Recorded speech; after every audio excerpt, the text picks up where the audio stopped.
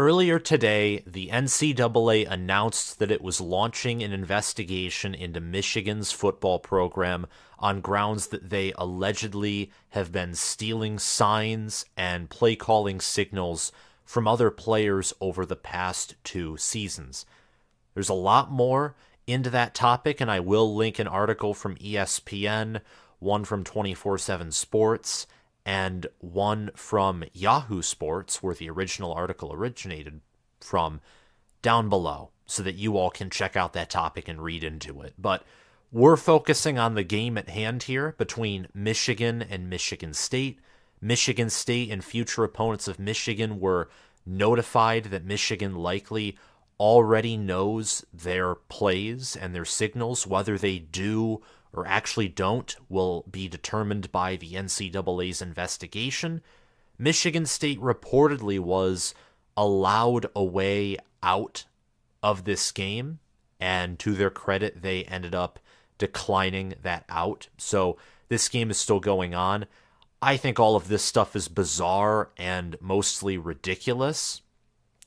If there was already evidence that Michigan did, in fact, cheat, why not just bring it out right now?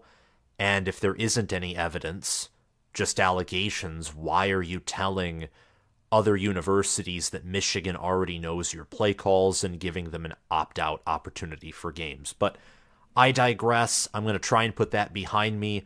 Michigan and Michigan State, thank goodness that game is still going on at 7:30 p.m. Eastern Standard Time this Saturday. Is this a matchup that is of top 25 caliber? No. Is this a matchup that is going to be amongst one of the most watched or most exciting games? No. Is there a likelihood of an upset here? Is this a trap game for the number 2 Michigan Wolverines? No. In fact, I would argue that there is a great possibility that these allegations being released today, and I said this in my live stream earlier when reacting to the news, that this will only make Michigan's team even angrier and more motivated than they already are to win the Big Ten and win a national championship. But Michigan State has had a habit, whether it's 2016, whether it's 2018, whether it's 2020, where despite being anywhere from average at best to one of the worst football teams in the country, punching above their weight class. That is a Michigan State thing to do. That is a staple of the Spartan program, is punching above their weight class. And with Harlan Barnett being a Michigan State Spartan alum, I know that he knows that. He embodies that. He's done a great job of, I think, taking the Spartan locker room through the healing process and holding the team together. When it comes to in-game coaching, Rutgers, disaster. Iowa, disaster. I don't think being a CEO is Harlan Barnett's strong suit. I'm not going to sugarcoat it. But you have to appreciate that he was willing to step in and, I'm not going to lie, essentially take a bullet for the entire football team with how the whole Mel Tucker debacle went down. Man, Michigan State, what is it with investigations and reports of wrongdoing? I have no clue, but these players and the fans deserve a great game. For Michigan State, I hope their next head coach is a great hire. And for Michigan, obviously being a Michigan fan myself, I hope that Michigan hasn't done any kind of wrongdoing. If they have, I hope they quickly get rid of it, do better, and move on. Can we focus on college football, I guess. The Michigan Wolverines are 7-0. Michigan State is 2-4. They won their first 2 games of the year and are on an 0-4 stretch. But crazy things happen, and some of the craziest things I've ever seen, like, whoa, he has trouble with the snap, have happened in the battle for the Paul Bunyan Trophy. Welcome back, fellow football fanatics. It's your host, College Football with Sam, and today we are going to be talking about the annual Michigan versus Michigan State game. This game takes place in East Lansing, in Spartan Stadium, and I've considered going this entire week. I don't think I will, but nonetheless, it will be a great game to watch. And with the history of this rivalry, despite the fact that Michigan on paper looks like the far superior team, I am nervous and I am second-guessing my team when it comes to this matchup, just given the history of the Spartans. Before we get any further into this preview and prediction segment, please subscribe to the channel by clicking that big red subscribe button, hitting the notification bell so you won't miss when I release more Michigan, Michigan State, Ohio State, Penn State, Nebraska, and Big Ten football content. I'm going to try and get 2 or 3 preview and prediction videos done tomorrow, but I would say just bet on 2, maybe 1. We're not finished this week, so if you want to get notified when I release more videos, hit the notification bell. Comment your own prediction for this game along with your thoughts and analysis on both teams, how you think their postseasons after 2023 and preseasons entering 2024 will look. Given Michigan State needs to hire a new head coach, a lot of people are speculating that if the NCAA and Michigan continue to battle it out in a battle royale fashion, that Jim Harbaugh might leave for the NFL. That, I would say, is probably more legitimate than his previous NFL rumors, given the stuff that's happening right now. So let me know what you think about these 2 programs and about your prediction for this game. And lastly, check out my Patreon page via the link in the description so that you can support the channel and, more importantly, depending on your tier, get insider bonus content specifically for game predictions against the spread, money line, using my power index. Thank you so much for listening, and let's get back to it. Just to be frank, this matchup on paper is a nightmare for Michigan State. And Mike Valenti, in the preseason, well-known Spartan radio host, is the best in his business in my mind. I enjoy listening to him. He said in the preseason that, Michigan fans should not attend this game because it's at night. Spartan Stadium is going to be jam-packed. The fan base is going to be angry, potentially violent. And he really did say that, but I'm paraphrasing here. And it would just be a toxic environment. Well, now Valenti has announced that he is an Oregon State fan for the rest of the year, and that Michigan fans should go to this game because from here on out, Michigan has Michigan State, then they have Purdue, then they have road games against Penn State and Maryland, and then Ohio State. Michigan State might be the easiest remaining opponent on Michigan's schedule. So in Valenti's mind, if you want a big-time win against a rival, go to Spartan Stadium.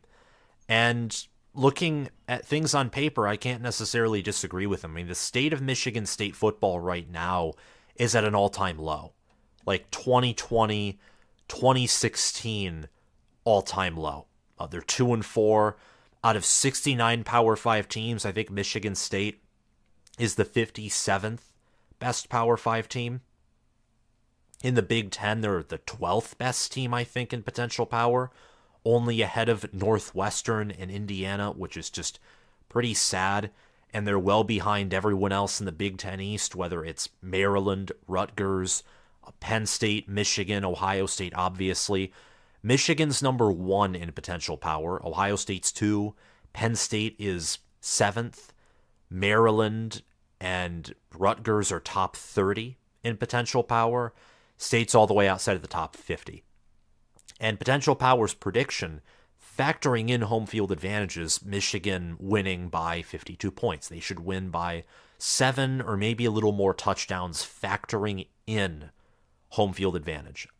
Potential power, again, doesn't really factor in garbage time. It assumes that all teams are going to be playing as hard as they can for 4 quarters, which means it can't predict when teams are going to put in their backups. It sort of always assumes that teams will run up the score, basically, is what potential power assumes. So that looks, from my view, like a lopsided prediction, but it's understandable given the fact that Michigan is favored by 24 points when it comes to the Vegas spread, and a lot of people are talking about how that is a low number given what Michigan has done to Nebraska and Minnesota and Indiana. And Michigan beat Rutgers at home by 24.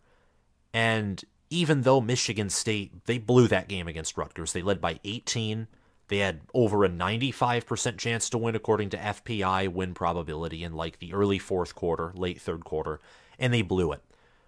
Rutgers, to a certain degree, had their own down game. Their defense typically is known to be stout, and they let Michigan State pass on them, run on them, and it really took Michigan State having the worst special teams performance of the week and having several fumbles to give Rutgers back the game. That was not an impressive performance by Rutgers. In fact, I would say Rutgers played a worse game against Michigan State than they did against Wisconsin or Michigan or several other of their games against, let's say, Temple or Wagner or Virginia Tech or Northwestern. But a win for Rutgers is a win. Now, they're playing Indiana this weekend. This isn't a Rutgers preview and prediction segment, but they'll probably beat Indiana, and they might get a 7th win as well. So Rutgers is likely going bowling. All that to say that, just to reinforce what I was talking about earlier, that Michigan State is not a good team. This is not, typical Michigan State's underrated, or they've had several close losses, or this is a down year like in 2016, but they still have a head coach who knows how to beat Michigan and play them close. Mel Tucker's gone. The players have faced back-to-back games where they have literally choked the lead away, which is very demoralizing. That Washington and Maryland game is probably still ringing in the back of their mind. And Jay Johnson and Scotty Hazelton just don't know how to call a good game. And Harlan Barnett, I think good father figure. I admire his character. I think he has better character probably than a lot of college football head coaches, because some would argue that it takes somewhat of a insane person or someone who's willing to bend the rules to coach at the college ranks, and I wouldn't necessarily disagree with that. When it comes to being a schemer, a CEO, a trained organizer, someone who can call a game correctly, who can step in, who can lead a team to victory, who can give their team that extra ability to punch up from their weight class, Harlan Barnett doesn't have that. And honestly, neither does Mark D'Antonio. I thought D'Antonio coming back might help the team still, be at somewhat of a serviceable level, still go, 6-6, 5-7, maybe 4-8. This team honestly looks like they're going, 2-10 is what it looks like for Michigan State right now. 2-10, 3-9, 4-8 at this point would be downright miraculous, because after Michigan, they have Minnesota, they have Nebraska, they play Indiana, they play Penn State, and some other teams that Michigan State plays. I'm trying to think through all these things here. They already played Rutgers. Oh, yes, they have Ohio State.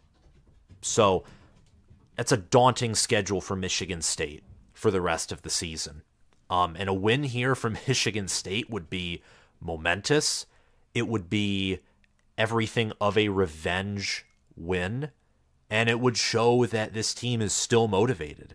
It also would kind of be a very shocking moment if Michigan State even competed in this game or won, because they weren't competing against Washington. They couldn't finish against their previous 3 opponents, and you have to think if this team is just downright broken entering this game. Meanwhile, Michigan, even with this game being played in Spartan Stadium, and Michigan, when facing any state team with a pulse in Spartan Stadium, typically struggles or it's a dogfight. The circumstances this year are different. Like I mentioned, interim head coach, a team that cannot finish, a team that looks bad defensively, bad on offense. Noah Kim has been benched in favor of Katin Houser, which I think is a good move by Michigan State staff. And Michigan, I think, is the best team in all of college football. I released my top 10 video this morning. Check that out if you haven't already. I'll link that in the descriptions. There'll be a lot of links for you guys to check out in this video's description. Please do. Michigan's number 1, and for very good reason. They're the most efficient team in college football right now. They assassinate you. And to go back to, the stealing signals, that could play into how they assassinate teams. But also, I've watched Michigan for the past 3 years. They bully you. Michigan will sometimes call the simplest plays, or they will call plays that you watch be executed and you're nervous because you see that the opposing defense or offense, if, one of their players does X, that's a blown up play. But then Michigan out executes their opponent, and that turns into, 60-yard touchdown by Donovan Edwards against Penn State, or an 85-yard touchdown against Ohio State by Donovan Edwards, where he broke a tackle. If Ohio State had gap integrity, that would have been, a 2-1, 3-yard gain. He picks up the first down. Michigan wins anyway, but that long touchdown to seal the deal probably doesn't occur. Michigan has transformed over the past 2 seasons. They really, really have. And they have one of the best coaching staffs in the country. They have one of the best rosters in the country. They have a great quarterback in J.J. McCarthy, who slowly but surely looks like he could be a generational type of talent. I need to see him perform against the Kalen Kings and the Denzel Burks and the Josh Proctors and the Keaton Ellises of the world. So, McCarthy, please play well against Penn State and Ohio State. But right now he's number 1 in QBR. So, a deep contrast of teams. This is still a rivalry, but that's really the only thread that Michigan State can hang on to. And that's even including home field advantages, that this is a rivalry game. Because the fan base seems disengaged, the coaching staff seems as inept as ever, and the team, I feel bad for Michigan State players. I don't know how you mentally survive those games against Iowa and Rutgers, where right now you could be 4-2. You could very easily be 4-2.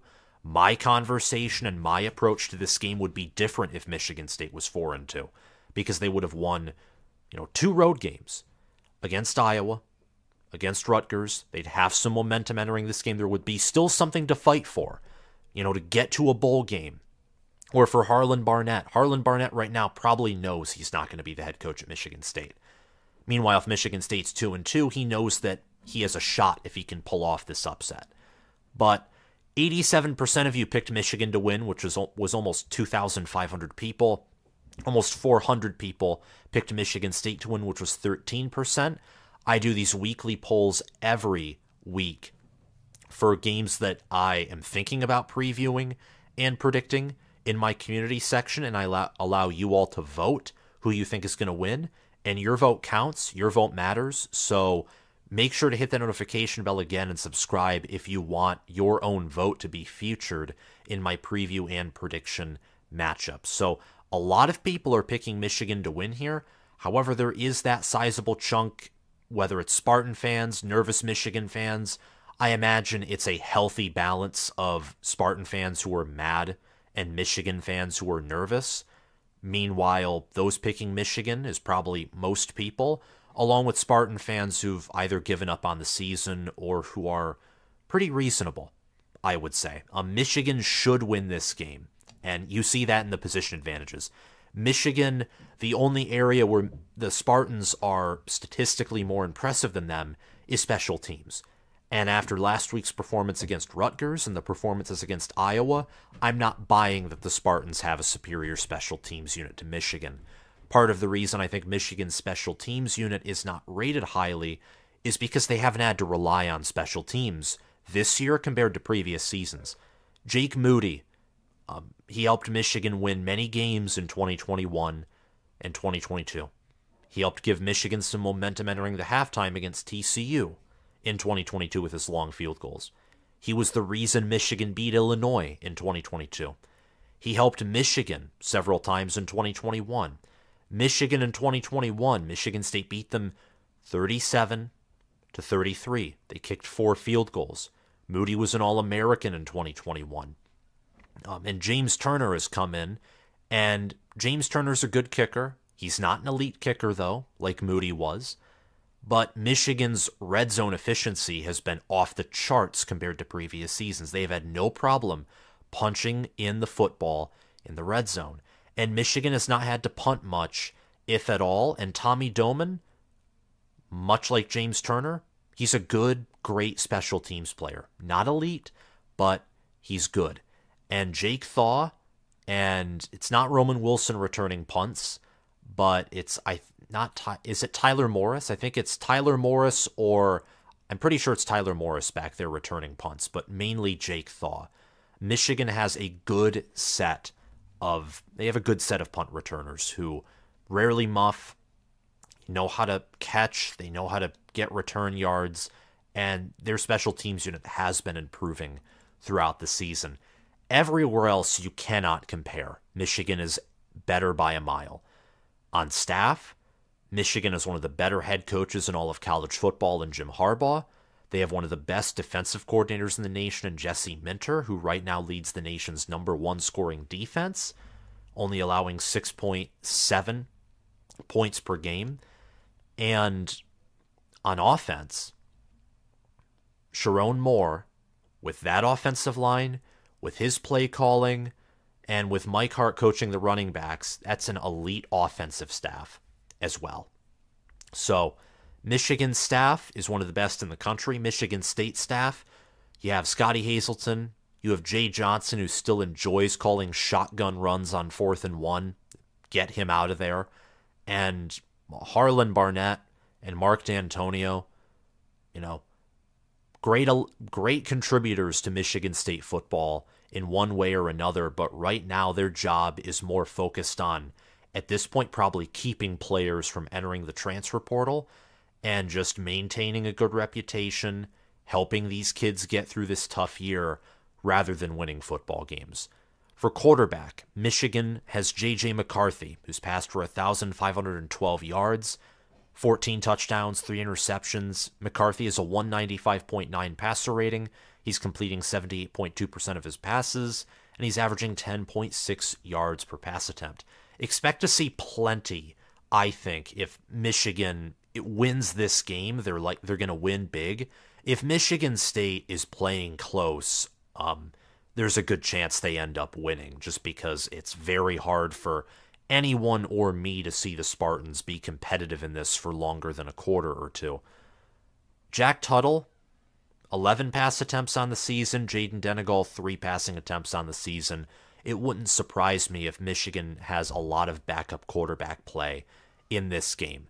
But nonetheless, you cannot overlook Michigan State here, because they have Nathan Carter and they have Katin Houser, and they do have some receivers like Monterey Foster Jr., Trey Mosley, Jaron Glover, Christian Fitzpatrick, along with Tyrell Henry. Michigan State has an underrated wide receiver core.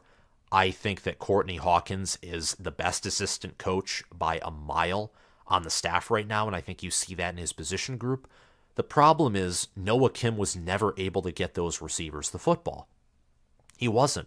Noah Kim can't function under pressure, and even when the offensive line protected him, his arm talent was horrific, to be quite frank. After winning the Big Ten Offensive Player of the Week award against Richmond, you know what happens? Down the drain. And Katin Houser's now the starter. 27 completions, 45 passing attempts for 291 yards. Houser's averaging 6.5 yards per pass attempt. He's completing 60% of his passes.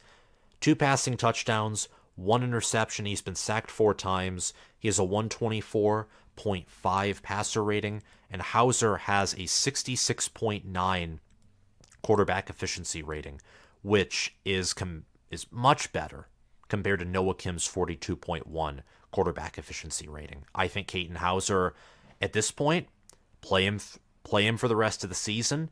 He had 2 touchdowns, no interceptions against Rutgers, and completed 62% of his passes. He only had 133 passing yards. He also had 21 yards rushing with 1 touchdown and got sacked twice.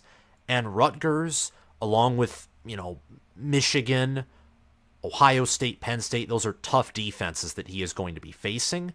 But I'm curious what he'll do, let's say, against Indiana or a Minnesota defense that has struggled. But Michigan State is facing a plethora of tough defenses and also offenses this year. I said in the preseason, I think Michigan State has the toughest schedule in all of college football. With how good Washington looks, Michigan looks, Penn State looks better than I expected. Ohio State looks a little worse, but they're still an elite team.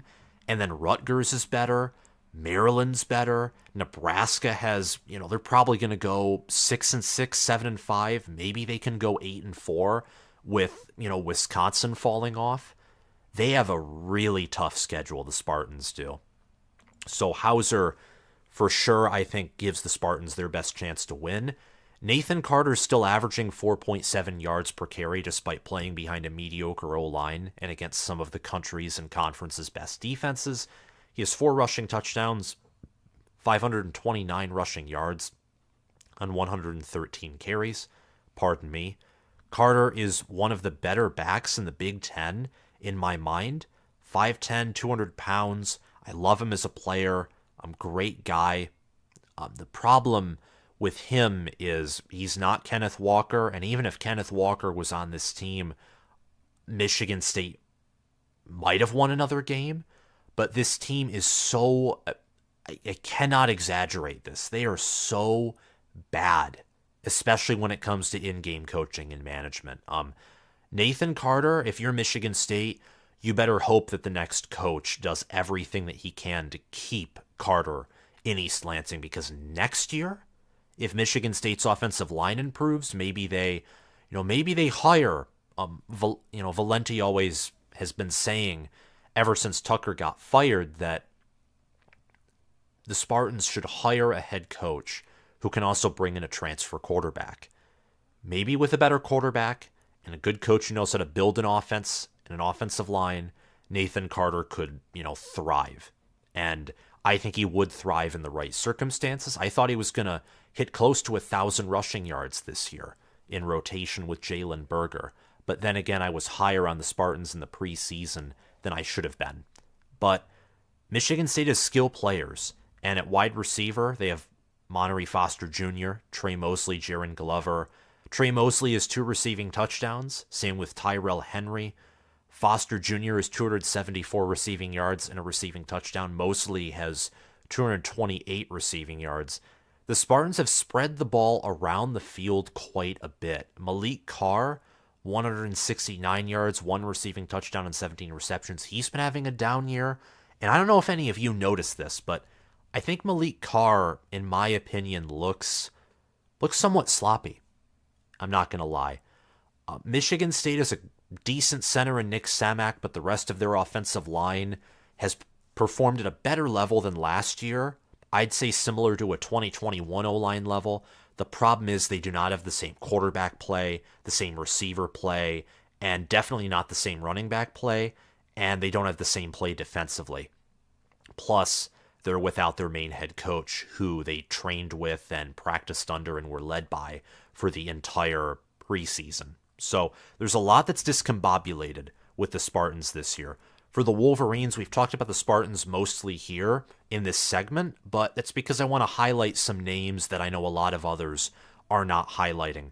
On defense for the Spartans, I would say look at their defensive line. I think the Spartans still have a stout defensive line, and Michigan, who likes to run the football, if they can, bother J.J. McCarthy or slow down the run game, that would be their path to victory.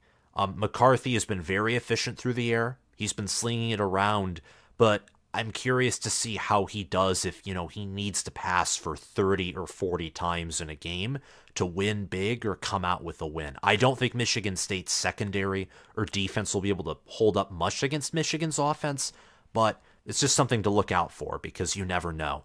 Blake Corum has 546 rushing yards and 12 rushing touchdowns, and he's averaging 5.7 yards per rush. And then his backup, Donovan Edwards, has 197 rushing yards. He's averaging 3.3 yards per rush, 1 rushing touchdown. Edwards is a running back who I could see breaking out in this game. I could see him breaking off a few big runs once he gets past that first line of defense, as Michigan State on defense has had a bad habit of tackling with their bodies. Arm tackling isn't the greatest, but often Michigan State tries to tackle their opponents by hitting them. They don't actually tackle them. And I think with the physical, athletic players that Michigan has, I wouldn't be surprised if a lot of Michigan players get big gains, they have, sprints to the end zone, whether that's Edwards, whether that's Cologne Mullings, maybe J.J. McCarthy gets a 50-yard scramble. Who knows at this point? And Roman Wilson, 396 receiving yards, 9 receiving touchdowns. He's a player to look out for, along with Cornelius Johnson, Colston Loveland, and Donovan Edwards through the air. Defensively, Michigan has 18 sacks, 9 interceptions, 3 pick sixes. They have 7 forced fumbles. This defense is much better than it was last year, even better. Michigan's defense every year has gotten better. It's absolutely phenomenal. I know I've spent so much time talking about the different positions, but in 2021, the defense was near elite, but it had a problem stopping the run, and the defensive tackle room was overrated for the talent that was there. In 2022, the defense got better. There was still some vulnerability in run defense, but Mozzie Smith was a much better player than Christopher Hinton, for example. And the secondary also had better players. DJ Turner was more mature. Mike Sainristil still made his transition from wide receiver to noseback in the 2022 preseason. The defense really had one off game. That was against TCU.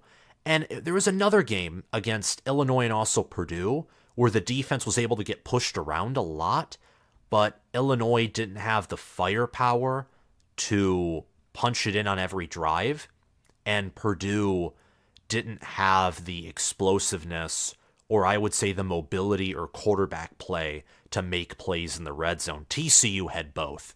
Very explosive offense, but also a methodical offense, and one that had physicality. That's where TCU got Michigan last year, was they had physicality, they had toughness, much like Illinois, and I would say even like Purdue. They also had the schematics like Purdue did and like Ohio State did. And they had that speed, athleticism, and finesse that Ohio State did. They had the best of all the worlds on offense. Their only limit offensively was Max Duggan's ceiling and overall the talent ceiling on that offense, because they didn't have 5 stars who were developed, littered everywhere. But anyway, and then this year, this defense right now looks like the best in America by a mile. But I don't think, and by a mile I mean from what we can tell right now, I think there's an argument to be had that Ohio State and Penn State have better defense than Michigan. But what Michigan's doing by holding opponents to the lowest points per play nationally, and Michigan only allowing 6.7 points per game, that's crazy. Michigan at the end of the season might hold, on average, opponents to single digits offensively. That would be crazy. And right now, outside of some big plays in the secondary that have been allowed, which are very hit and miss, this is not a consistent issue, the defense has no weaknesses. However, I think a player to watch for Michigan is Roman Wilson. And for Michigan State, it's Katin Houser. If State is to win this game or be competitive, it's through Houser. It's through him hitting Henry, hitting Glover, hitting Mosley, getting the ball to Malik Carr, getting the ball to Monterey Foster Jr., completing handoffs to Nathan Carter, occasionally taking the ball on his own. Just really, for Katin Houser, go out there and have fun and be confident, and you'll probably play your best game. Because this defense is elite that you're facing, but you do have playmakers at wide receiver. Your offensive line is better than the one that Thorne had to deal with last season, and you have a better running back. I mean, State this year, you look at how they're performing this year even, they probably are a more talented team than they were last year. A healthier team, a deeper team, a stronger team. The problem is they're without a CEO entirely. They are entirely without a CEO right now, and they're being managed by coordinators that somehow get worse every single season. But for Houser, he impressed against Rutgers, and Rutgers has one of the better safety rooms in all of college football. They have one of the better secondaries in all of college football. And Greg Schiano, I think, is going to go bowling this year, and I think it's clear that Rutgers is finally beginning to turn a corner in their program history. Greg Schiano's second stint, I thought, had a big risk of being a failure after last year.